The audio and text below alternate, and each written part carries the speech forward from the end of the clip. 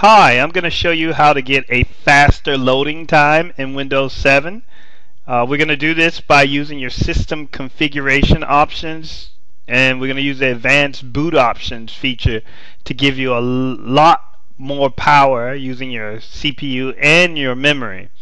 And to get to your system configuration, all you need to do is go to the start button, type msconfig into the search bar, and that's going to bring up the application under programs.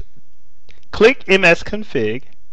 Once the system configuration window is open, we are going to click the boot tab.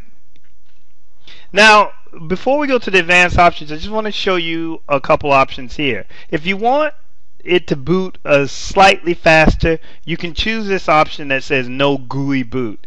And what that is when your computer loads, you always see that Windows 7 or Windows logo, and just clicking this will take that logo away. And yeah, it gives you a slightly faster boot time.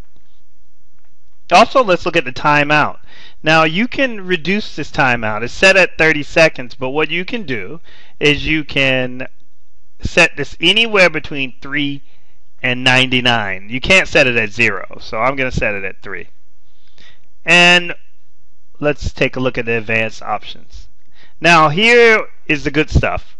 A lot of CPUs have multiple cores, and my CPU has 4. So I can use, right now it's default to use just one core. I can click this option and choose all my cores. Also, when Windows loads, you can use a certain amount of memory, but if you want to use the maximum amount of memory to load Windows, just click this option. And once you're done with that, just click OK. And then you can hit apply, and then it's going to prompt you probably to restart your computer, or just click OK. And here's where it's going to prompt you. Okay, this is a very easy way to boost your boot times in Windows 7. If you need any more tips to speed up your boot time, check out the comment section below.